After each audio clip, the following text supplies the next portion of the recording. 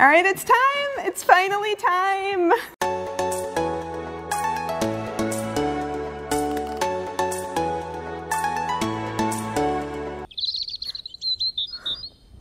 It's puzzle day. It's puzzle day. It's puzzle day. It's puzzle day. It's puzzle day. It's puzzle day. It's puzzle day. It's puzzle day. Today I am packing up the studio and taking the show on the road to my friend's studio space to put together the entire 24,000 piece puzzle for the first time. Oh my gosh, I'm so excited. Oh hey. My gosh. Wow. All right. Now drive it carefully. You have precious cargo in here. Got it. Got it. Not me, the puzzle. Yup. I gotcha. All right, honey. Your first time out to the outside world. Okay, this is getting a little creepy. Karen, do you need to be alone for a second with the puzzle? No, it's okay. It's okay. My baby's just growing up. All right, we got the Steve, we got the Karen, and we have it's not zooming. The puzzle. Hello. What's up? Hey. How's it going? I think right here might work.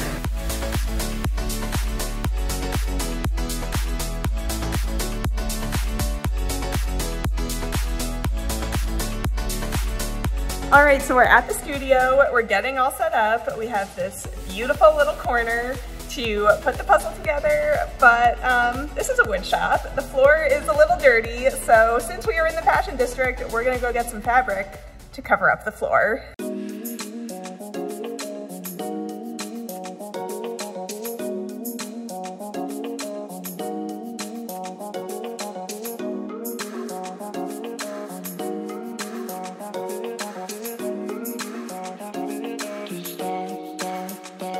All right, it's time. It's finally time. First though, I am going to put on knee pads because I'm about to be crawling around on the floor. All right, here we go, here we go. It's 24,000 pieces. How long do you think this is going to take you to put together? Well, considering that now it's 48 pieces, hopefully not that long. Oh my God, it's heavy. In total, this weighs 25 pounds. All right, now I have to remember which section goes where. So that one goes there. I really should have put these in order before I started this. Okay, I have a strategy now. So I'm putting all the top ones up at the top, all the middle ones in the middle, and all the bottom ones at the bottom. And then I'll put them in order from there.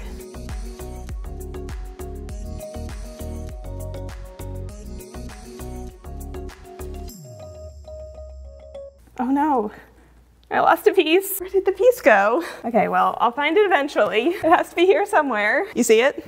Yes. Okay, top row. Top row finished. What are your thoughts with this top row finished? I mean,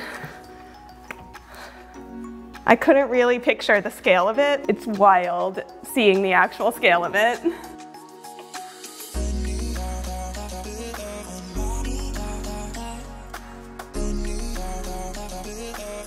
The last 3 pieces. Here we go.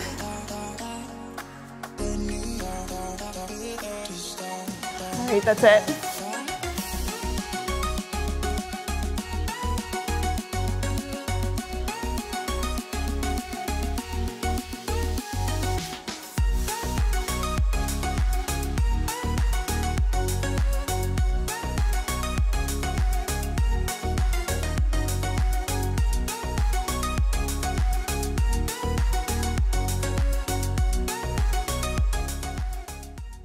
Wow. There it is. This is amazing. Yeah, this is incredible, Karen. I can't believe that a single person had the strength of will to put that together. I can't believe I did it. I did my dream puzzle. It's all together now. How do you feel?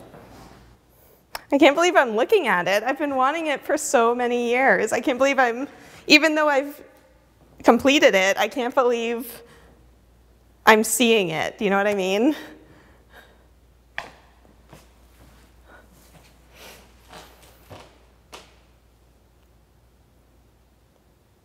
Can I twerk on top of it? That'll be for the OnlyFans.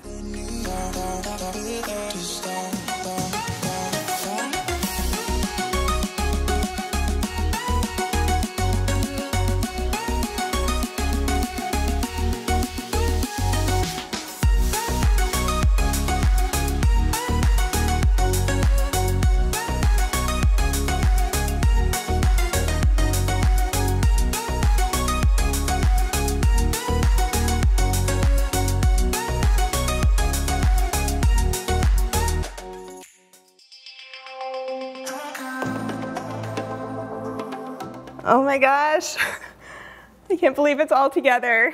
I did it. It's here, it's here.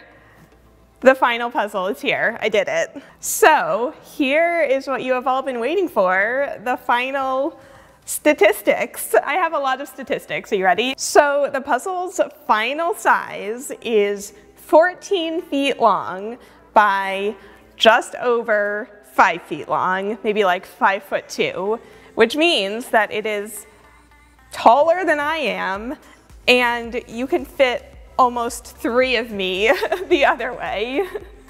This is massive. Honestly, I didn't understand the scale of it until I was in this room right now looking at it. And my total time, drum roll please, 157 hours and 28 minutes, which is the equivalent of 6 days, 13 hours, and 28 minutes. So I spent almost an entire week of my life just putting together this puzzle. So here are the times per section. As you can see, easily the slowest section was section 1 and the fastest was section 2. But here's what's interesting. Section 1 had the fastest sorting and section 2 had the slowest sorting. So that just goes to show you how important that initial sort is to the amount of time that the puzzle is going to end up taking you. And what else is interesting is that sections 3 and 4 literally only had a 12-minute difference. So by the time I got to the end of the puzzle, I had it down to a science. I knew exactly what I was doing. I can't believe that they were that close. So in terms of the edge, section 3 had the fastest edge, but honestly, all of them were pretty comparable. The edge never took me all that long. So here is a graph that shows the time progression of each day that I worked on it per section. And you can see that section 1 clearly took the most amount of days. And you can see how section 2 would go on to be the fastest altogether because I wasn't doing that many hours per day. And then, as I said before, sections 3 and 4 followed very, very similar trajectories because I basically did them in the exact same amount of time. Okay, so the day that I spent the longest on the puzzle in a single day was in section 3 when I spent 9 hours and 48 minutes on the puzzle in one day. I think that was the day where I had filmed all day and then I went back after dinner and worked on the water off camera. So that was a long day. And then the day that I spent the least amount of time on it was actually the final day when I put in that last little bit. I only spent an hour and 5 minutes on it that day.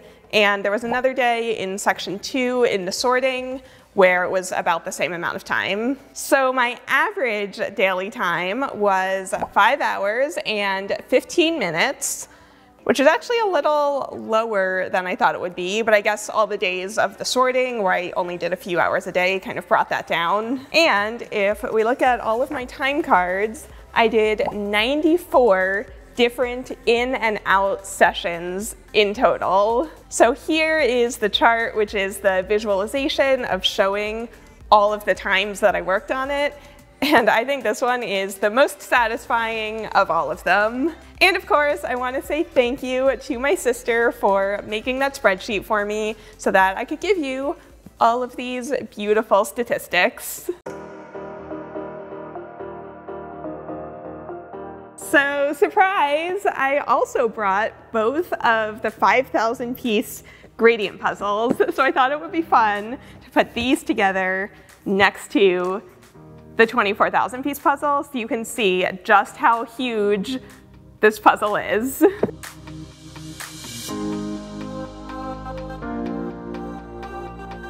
This is like no sections at all. This is tiny.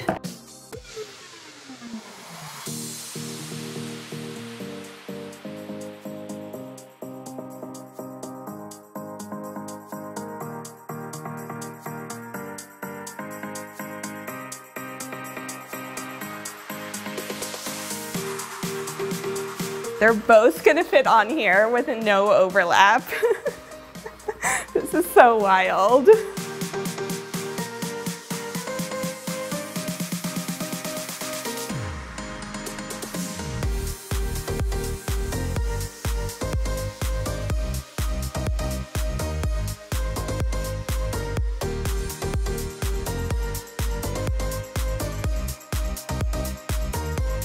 That is huge. Do you remember how big those puzzles seemed when I first put them together?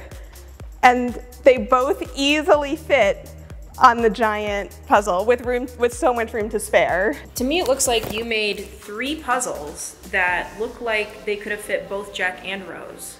Don't let go.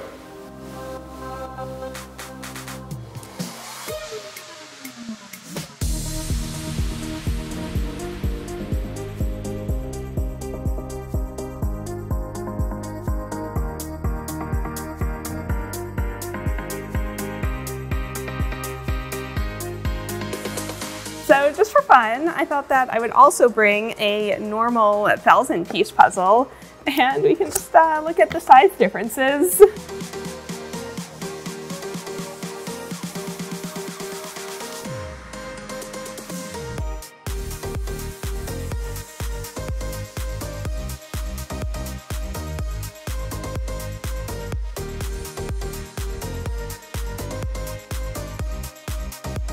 It's so tiny.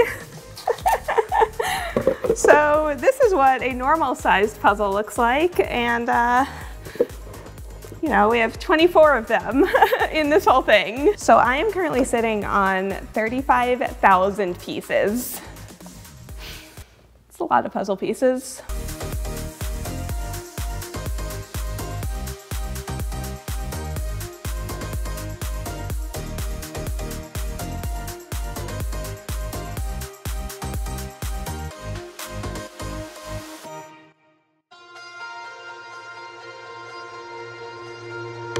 So now that I've seen what the puzzle looks like on the floor, I figured while we're here, we might as well also put it up on the wall. So just like I did after the second section, we're just gonna tape each panel to the wall and then it'll be on the wall.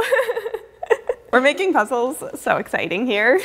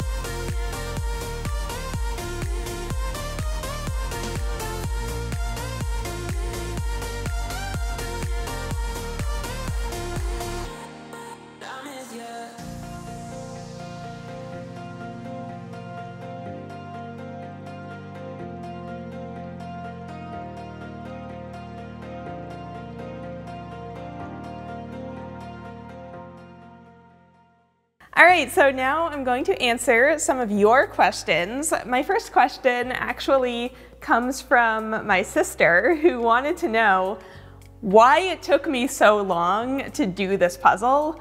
Because, you know, I've been wanting to do it for 10 years. Why didn't I just do it in the past decade? I mean, it's mostly just the price.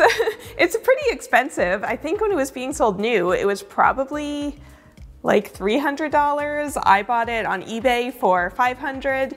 And when I was in college 10 years ago, like, I just didn't have that kind of money. And also, I always kind of assumed that if I did it, I was going to do it all as one giant puzzle, and I've never had the space to do that. I really only recently realized that I did have the space to do it section by section, so I figured I'd do that, and, you know, maybe sometime in the future I'll do it again, but all as one giant puzzle. Also, I am very glad that I did wait until now to do it, because 10 years ago I would not have had the skills to document it and bring all of you along with me on this journey. So I'm just happy that everything worked out the way it did so that I could make all these videos for you. All right, so a lot of you did ask, would I ever do it again, but all mixed together? And yes, of course I would. I would love to do that sometime in my life. They actually released this puzzle twice. So the one that I have is the black box design, but they also released it with a light blue box design. So I'd love to get that other version, and then, you know, someday when I have enough space, do the entire thing all at once. So one of the questions that a ton of you asked was, what was my favorite section to do? And out of the four, my favorite was definitely the first section, just because I was really getting to know the puzzle. I was learning about all of its little quirks, and it was just really fun to do a giant puzzle for the first time in like a really long time. Like, I did the 5,000 piece gradient puzzles, but besides that, it had been years and years since I've done a puzzle this big. And then you guys also wanted to know what were my favorite and least favorite parts of the puzzle to do. So I loved the hot air balloons. I thought they were so fun. I also loved all of the sailboats, really anything colorful and graphic. That is my favorite type of puzzle to do. And then my least favorite parts of this puzzle was all of this coral. At the bottom, where they're bigger and different textures, it was fine, but here in the middle, where everything all kind of looks the same, it took forever. I actually think that all of this coral, I think, was more difficult than all of the blue in Atlantis. Controversial take, I know. So the next thing that you all wanted to know was what I think of Educa puzzles, because this is actually the first puzzle I think that I've done from this brand, and I thought it was great. I do wish that the pieces locked together more tightly, because when I was moving sections around, you couldn't just pick up large sections. It would just kind of crumble apart, so I had to do it a little bit at a time or slide it onto paper to move it around. Also, I do wish the piece shapes were slightly more unique, because there were a handful of times where I had a piece in the wrong spot and I only realized later on. But for the most part, I mean, considering the logistics of manufacturing a puzzle of this size, I think it's totally fine. I would give them like a 7 out of 10, which is definitely, you know, totally fine. And then something that a lot of you wanted to know the entire time that I've been working on this puzzle is, what did I listen to while working on the puzzle? So I got through 5 audiobooks. I will put them on screen. I really enjoyed all of them. And then I'll also put up a list of the podcasts that I listened to, which I'm going to separate into true crime and not true crime, because I know that that's not everybody's thing, but I enjoy it, so these are the ones that I like. I will say that around section 3, I got a little bit podcasted out. So for that one, I actually listened to just a lot of music, but for the most part, podcasts and audiobooks. And now, the ultimate question. This is what everybody wants to know. What giant puzzle am I going to do next? And the answer is, I have not decided yet. So here's the thing with giant puzzles. Typically, they fall into one of two categories. First is fine art, which, you know, these paintings are beautiful. Of course, I appreciate them for what they are, but the colors tend to be fairly drab, so I don't really want to do that type of image as a giant puzzle, because you would just have huge sections that look exactly the same. And then the other trend in giant puzzles is just having a bunch of images next to each other in a grid, which to me kind of feels like a cop-out. Like if I'm gonna do a puzzle, I want it to be one image that all connects to each other. I think that is way more fun than doing like 10 separate pictures that all just happen to connect in a grid. So that's why I love this puzzle so much. The artwork is by Royce B. McClure, and this is a composite of 20 years of paintings that he's done. So if you go on the website for this puzzle, you can see the original paintings and, you know, then spot them in this puzzle. And he really designed this puzzle to make sure that every single inch would be fun to do and interesting to do as a jigsaw puzzle. The fact that he put so much thought into the design of this puzzle, I honestly think that's why it's been my dream puzzle for so long, because I really do think this is the best image that I've seen for a giant puzzle. So all that being said, what big puzzles am I interested in? Well, there is one that I cannot find anywhere online, so if anyone has one and wants to sell it to me, please get in touch. Okay, don't laugh, don't laugh. It is the 9,000 piece Minions puzzle from Ravensburger. I know, Minions are so cheesy, I know. But I think the image is just so fun and so colorful. I would love to do this as a jigsaw puzzle. I just can't find this one for sale anywhere, so, you know, hopefully someday I'll find it. So Ravensburger has a few others at 9,000 pieces, which I'm interested in, and for those, I would definitely mix everything together and do it as one 9,000 piece puzzle instead of two 4,500 piece puzzles. Back to Educa, they have a 33,000 piece wildlife puzzle, which is definitely a popular one. They also have their 42,000 piece around the world puzzle, which I've seen a bunch of people do online, and I know that a lot of you want me to do it. Okay, back to Ravensburger. I know I said no grids, but they have this Keith Haring puzzle, which I think looks really fun because it's so bright and graphic. They also have two wildlife puzzles, which I think could be fun.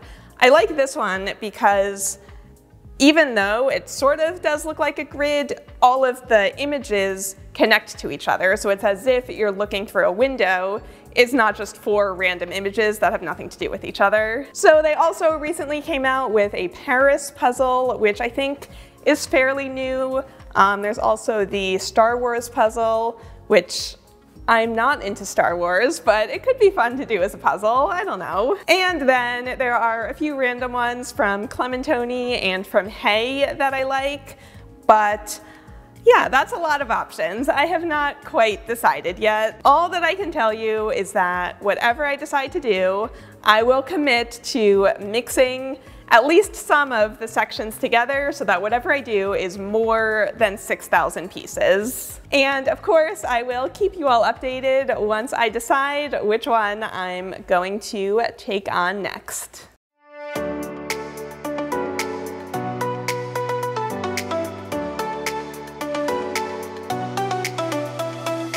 Well, this has been such a fun day full of puzzling, but I think it's time to take the puzzle down. Tons of you have been asking me what I'm going to do with it now, and for now it's going to live in the box.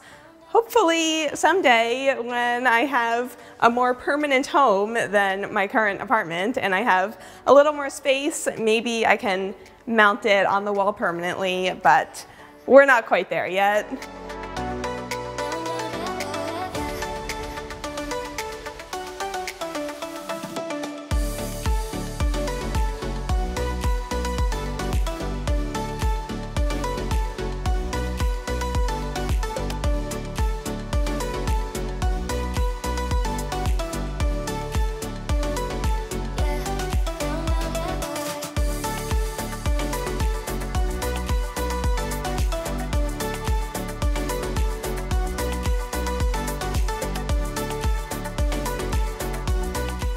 Well, that is a wrap on the 24,000 piece puzzle.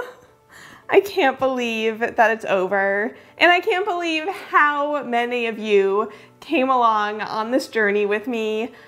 It's just so wild how many thousands of people have watched me put this giant puzzle together. I would love to know in a comment, would you ever want to do this puzzle? Or maybe one of the other ones that I showed? Do you think you would ever take on a giant puzzle like this? So I'm actually working on a few bonus videos related to this puzzle, so stay tuned for those.